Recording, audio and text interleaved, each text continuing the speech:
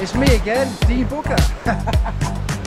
Yes, I thought I'd take this opportunity while I got a small window, only for about an hour. We've got 40-mile-an-hour westerlies.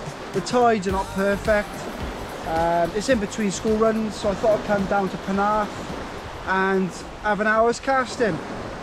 Why casting, you might say? Why not chuck a bait out? Well, we've had a few messages recently. Is it worth casting, you know, in between fishing sessions? Well, the answer is yes, because, you know, the more you do something, the better you're going to get at doing it. You know, it's the same with a job. Plastering, tiling, plumbing, the more you do it, you know, the better you'll get. And I got to admit, coming back to sea fishing after almost a year off last November, thinking that I could pick my cast up again, I was completely wrong. You know, I have struggled right the way through until January, February.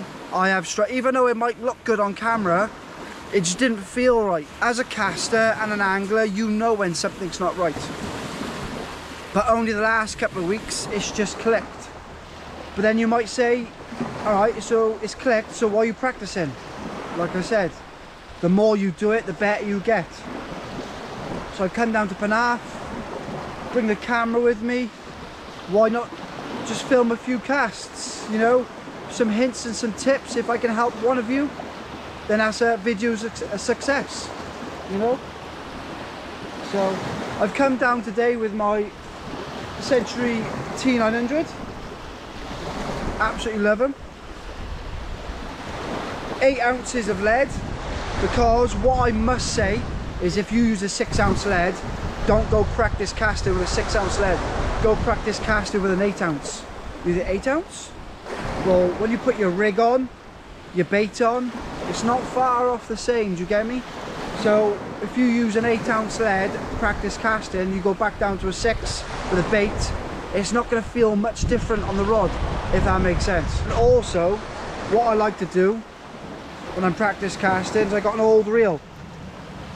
I got an old Penn Fathom 15, loaded up with 30-pound line. The mag is done tight, the spool tensioner's up, and also I took the bearings out and flooded the bearings with oil, and I mean flooded. Why that, you may ask? Well, I don't see any point in coming down here today and trying to hit 200, 250 yards when practicing. What's the point? If I'm going to go fishing tonight, I'm not going to hit 200, 250 yards with a bait. I'll be hitting 120, 130, 140, 150, who knows, who cares, right? What I'm trying to say is there's no point you see people going practice casting with 7HT STs and super tuned reels, belting it out 200, 250 yards into the sea and taking ages to wind in. Well, what's the point? So I got a reel, a Penn Fathom 15, slowed right down. I'm not even hitting 60 yards. You know, I've got 30-pound sport, mag is done tight, spool tensioner's up, and the bearings are slow. You know what, I'll hit it as normal, let it go through the air, and it'll drop no more than 80 yards. Between 60 and 80 yards. Now I can do 2 casts, maybe 3 casts, by the time someone has belted out 250 yards. Because they're just taking ages winding in. Remember, when you come practice casting, it's all about technique and timing. It's not about, let's go practice, let's go bang it 250 yards. Because that only matters when you're tournament casting. You're not tournament casting, you're just practicing your swing, your technique, you know? I'm to blame, I've done it. Even early this year, I was taking my casting specials down the docks. I'd smash them as far as I can. And, you know, I was more concentrated on see how far I can cast rather than my cast itself. But as soon as I changed to this, it's completely changed my fishing, honestly. If you change from a fast reel to a slow reel where you know you're not getting distance, you start thinking about your cast more. Honestly, it's changed massively. So I'm going to go ahead and do a few casts, only a couple, and then see where we go.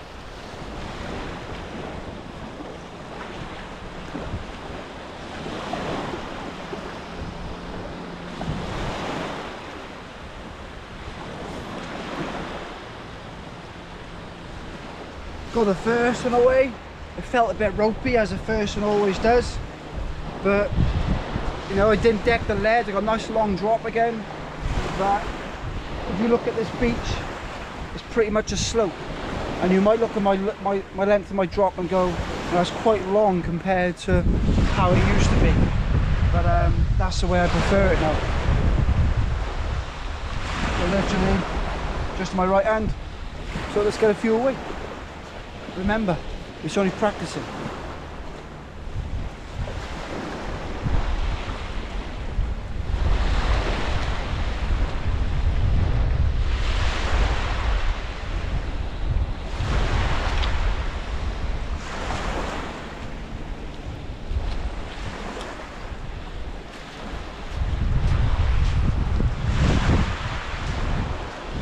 You know, something I always aim to do when I'm practice casting is you've got to lower that tip. You have to lower that tip.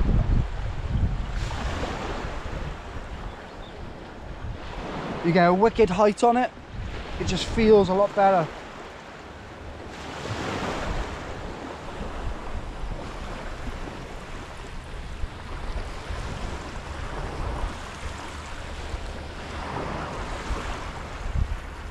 Yeah, that only went out about 70-80 yards.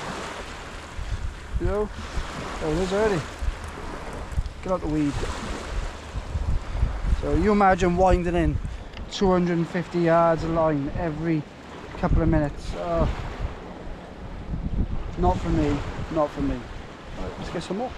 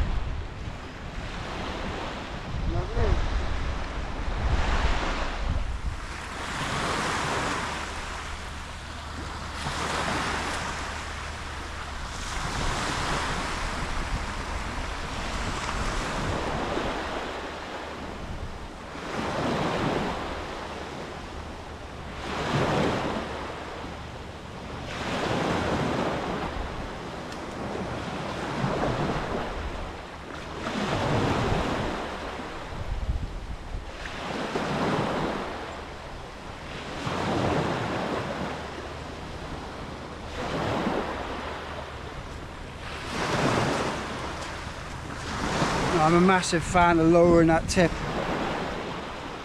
You've got to get that tip low. I find it causes more lead speed, and that lead just flies around the outside of the tip. And you keep in contact with the lead the whole time. Fish on. Yay, done it! Down to the right hand. I'll show you now, when I swing it out, it comes back, that tip goes low.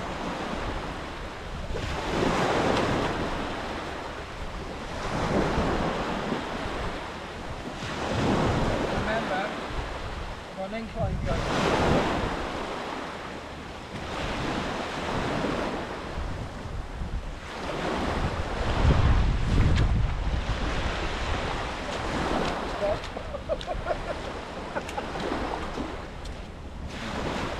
Have to be careful with that one, because I was going to empty the reel.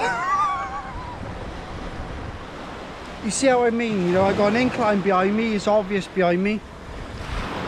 I got a long drop, but I can guarantee you I'm not going to do it because it's going to mess me up. But if I wasn't to lower that tip, I guarantee you that lead will climb really high behind me.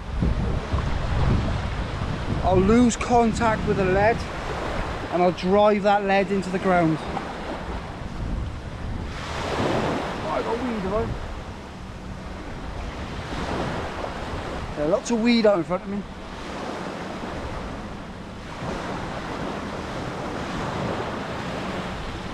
Yeah, so I'll do another angle. I'll do an angle now. I'll do the rod behind me so you can see the full effect. Woo!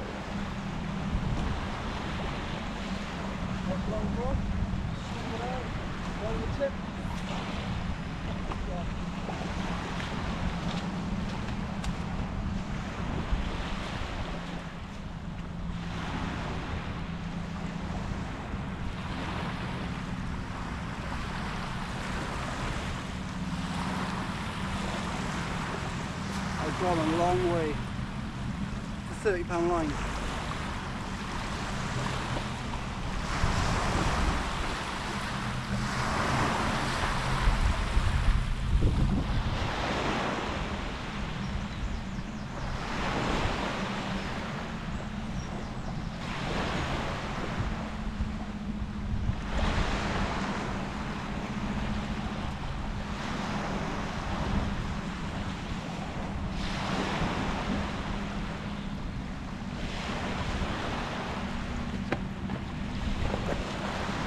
See, this is the caster in me now. I'm thinking that second red buoy out there looks a good 140, 150 yards out. Wonder if I can hit it with £30 line. But I'm not gonna, because it's all about timing, technique and practice. It does not matter about distance. And you don't need to take an ST or a super tuned tournament reel to go practice casting.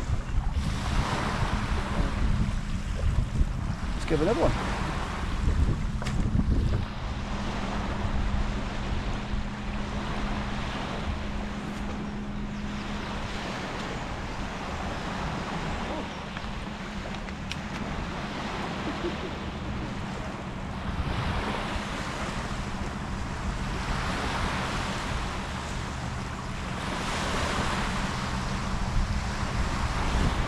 Turbo speed.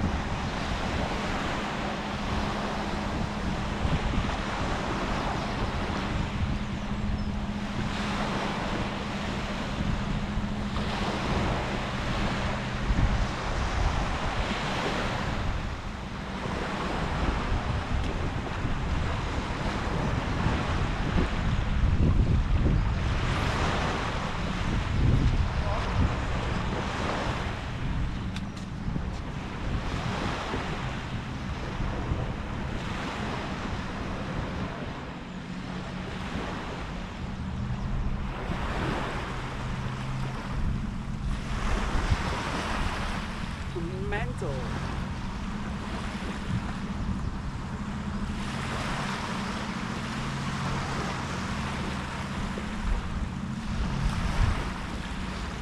You know, I must say, you know, I just performed half a dozen casts.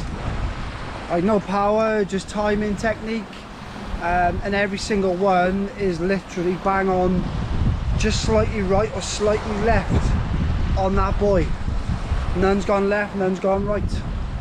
And I've got a slight incline behind me and I got a long drop.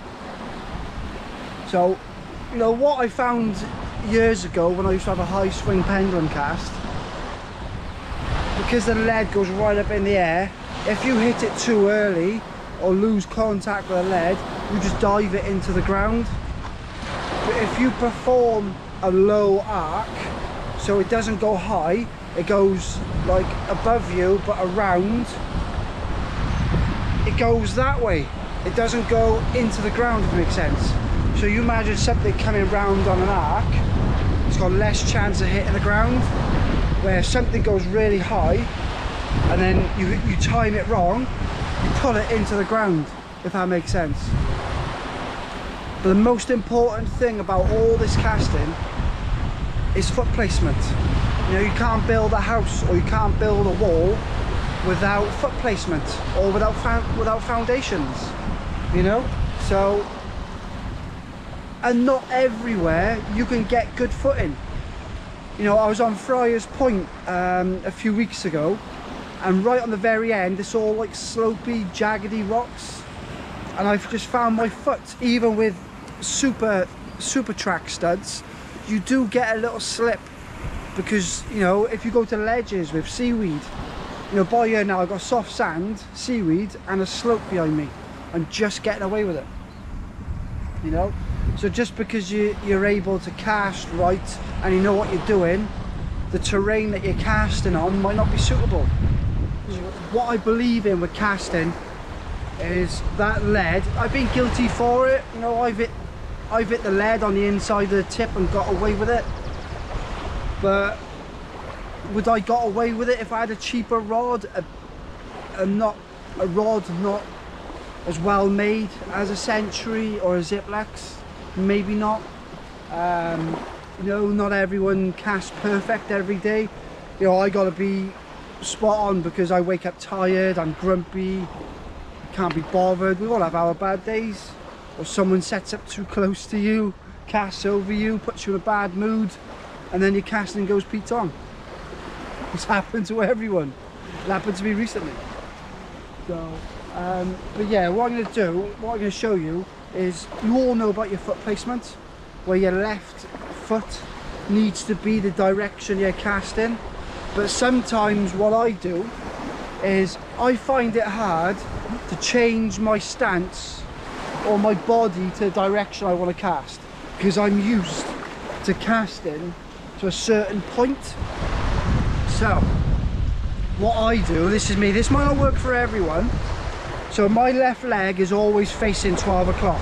My right leg is always between 2 and 3 with a slight bend to literally uncoil myself, to grab our lead if I knock myself out. So literally, so I can uncoil, do you get me? Get that tip low, left arm up, uncoil. But if I want to cast left, I shorten my drop, because naturally it will go left, because it leaves the tip quicker. But if I want to cast straight or right, I lengthen my drop, because as my rod's coming round, the lead is further behind me, so it leaves the tip later. Do you get me? So if I want to cast right or straight, I lengthen my drop. If I want to cast left, up tide, I shorten my drop. You know, so it works for me, it might not work for you. But like I say, if it works, if it works for one person, videos are result. But one of the things about getting the lead on the outside of the tip is when you swing it out, it comes back towards you. If you keep that left arm, lower your right. But it's natural for me now. It's weird trying to explain it. But swing it out. As it comes back towards me, I'm doing that. Literally, my right arm is anywhere from there to there. It's not back here like it used to be. My left arm comes up, and as I'm coming round, that straightens, and I'm pulling. That is important. That is really, I'm trying to teach a mate of mine. He's got so much power in his right hand, it goes out there. But if he can like come round, and as he gets to there, just pull. You'll see in my videos, like my right arm is up there and my left arm is pulling in, literally. You create more bend, more whip, and you can really hear it when you finish the cast. You know, a lot of people just use right hand. You know, it works, but it could do better. So swing it out, swing it back, lower the tip, and then literally, oh, that's it. So, but what I find is with the lead coming back towards me, as I lower that tip and push my left arm out, it's creating an arc. Do you get me? Which is less chance of the lead diving into the ground. Like today now, we've got a slope behind us, and I'm getting away with it with a drop just above. So what's that? A 7.5, 8, 9, 10, 11 foot drop, 11.5 foot drop. You know, when I used to high swing pendulum, my drop used to be down here because I was so slow. Literally, I had to wait for that lead to come all the way around. You know, But yeah, we're getting pushed off here now. I won't be able to cast on those rocks. So all the green stuff, it'd be horrible. It's just a short casting video. Just to give you a couple of hints and tips. And if it's worked, wicked. If it hasn't, it hasn't. Probably wasted your life for a couple of minutes. So yeah, that's just a little casting video. Keep an eye on the VMO YouTube channel. Plenty more to come this year. Lots of sessions, hounds, blondes, that type of stuff. If you like it, great. If you don't, watch EastEnders. So yeah, so right, until the next time, don't crack off.